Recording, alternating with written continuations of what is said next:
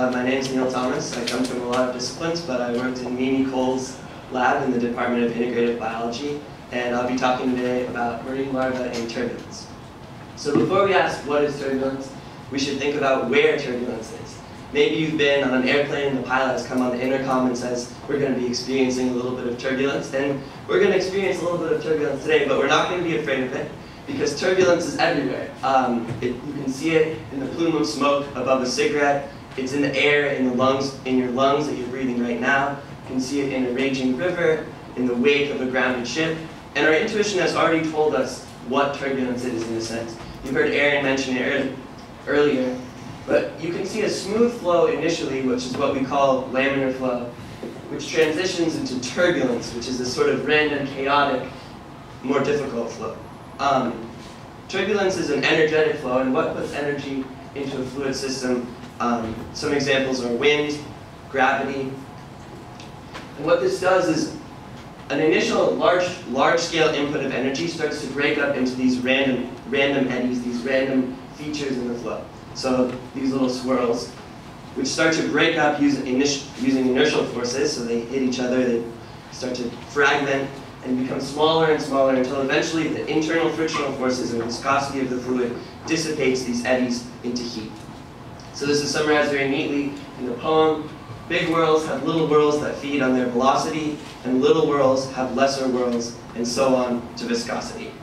So what does this look like in the ocean, which is what we're interested in? Well, this is data taken from a wave tank in the lab with a surface meant to mimic the surface of a coral reef. And if you look above this 4 centimeter mark, the flow is pretty regular. You have just a back and forth movement. Each of the arrows represents the velocity of the fluid at that point. But if you start getting nearer to the surface, you start seeing these little features, these swirls, these eddies. We can call it turbulence for now. It's more technical than that. But, so the surface actually starts to cause these features in the flow. And we're interested in how organisms navigate an environment with chaotic flow. So who are these organisms that live on the bottom of the ocean? You might have seen a starfish, might have seen a sea slug, but you probably haven't seen their younger forms, their larval forms, which are much smaller than them, about 100 microns, 500, so, yeah, micrometers. And these are shot up into the ocean and are carried by the currents and eventually have to find a suitable site to land, settle, and then develop into their larger forms.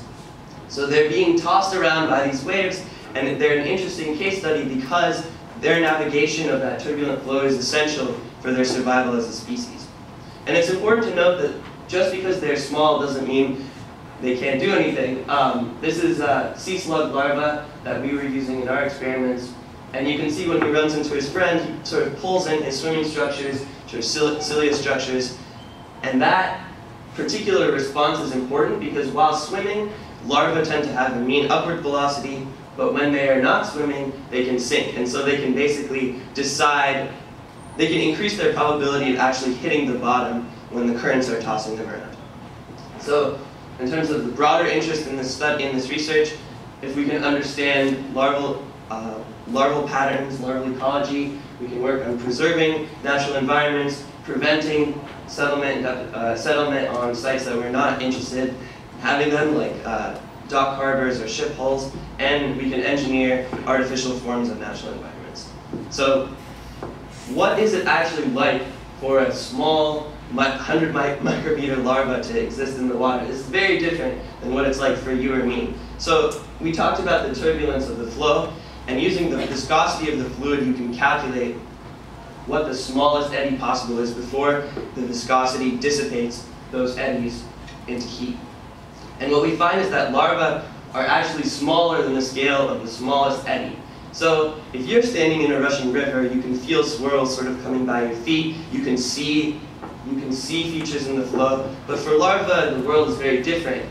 All you can feel are these sort of differences in velocities around your body, or accelerations. So you can get crushed, you can get rotated maybe slightly, but you don't really know what's going on around you. So previous experiments have already cemented the importance of turbulence in larval ecology. In particular, they did a study where they put a bunch of larvae in a tank that looks like this, which sort of stirs it up, and then they test how many larvae actually settle. And what they found is that the more turbulent the flow, the more settlement. So that means that larvae are using the turbulence as cues for settlement. But we're interested in what precise portion of turbulence is causing this response, because turbulence is very random. There's all of these eddies at all of these length scales. So what exactly is it that the larvae are responding to? Is it a rotation? Is it a crushing force? Is it a shearing force where they're being pulled in two directions at once? And so what we decided, in order to test this hypothesis, to test this question, we wanted to build a hydrodynamic trap, which is a trap that operates with fluid.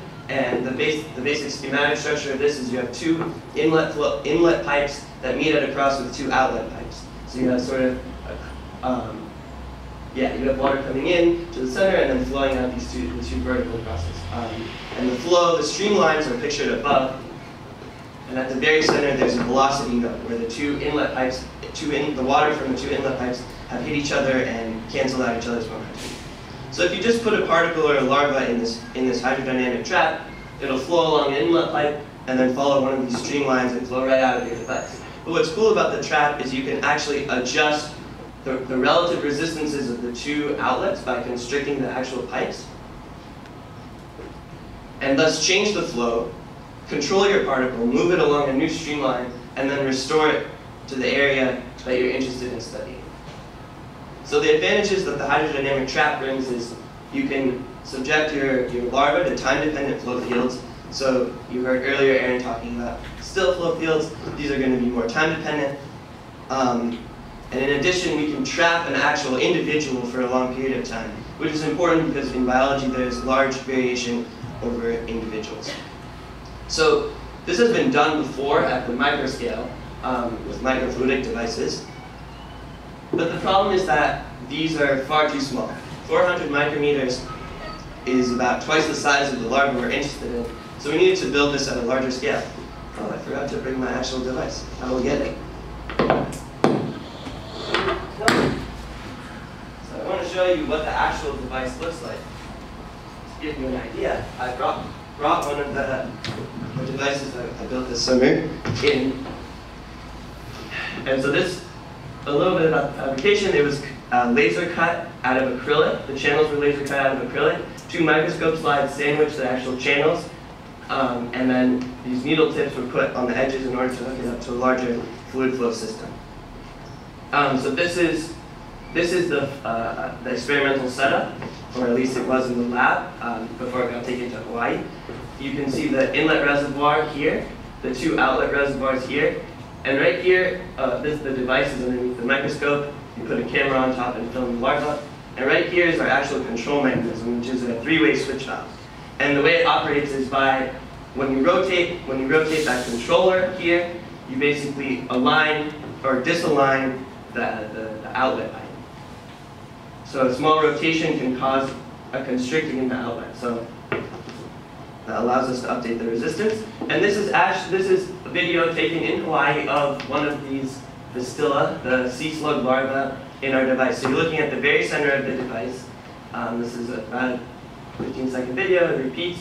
And what's happening is we're basically aligning and disaligning the switch valve. And what that's doing is changing the relative resistances of the outlets and shaking the larva. So we're subjecting him to this linear acceleration. What's interesting is if you look right here, he pulls in his swimming structures and actually responds to, well, we hypothesize that he's responding to the inputs that we're giving him. So look again, boom, he turns into a nice little sphere and then extends again. So preliminarily, we have some results where we take the larvae that do respond and look for some sort of signal right before the response. And what we see is a pretty clear maximum of linear acceleration that the larvae are exposed to preceding a response. And we also have some idea of the actual time that it takes to respond to an impulse. That's going to be about 1/10 of a second. So there's a lot more work that needs to be done with this. In particular, the device itself can be improved with a more precise control mechanism. And with a more precise control mechanism, instead of trapping it along the line we were shaping it, we could potentially actually trap it at the very center, the velocity node, crank up the volume on him, and then subject it to an extensional force, which would basically stretch him instead of shake him along that same line. In addition, the same fabrication technique potentially could be used to scale up all kinds of microfluidic devices for interesting biophysical millimeter scale application. And we're starting to work on a prototype of a vortex creating device that looks sort of like this and is around the same size, for use with smaller animals. So thank you very much for listening. I'd like to acknowledge everyone who made this work possible, and happy to take any questions.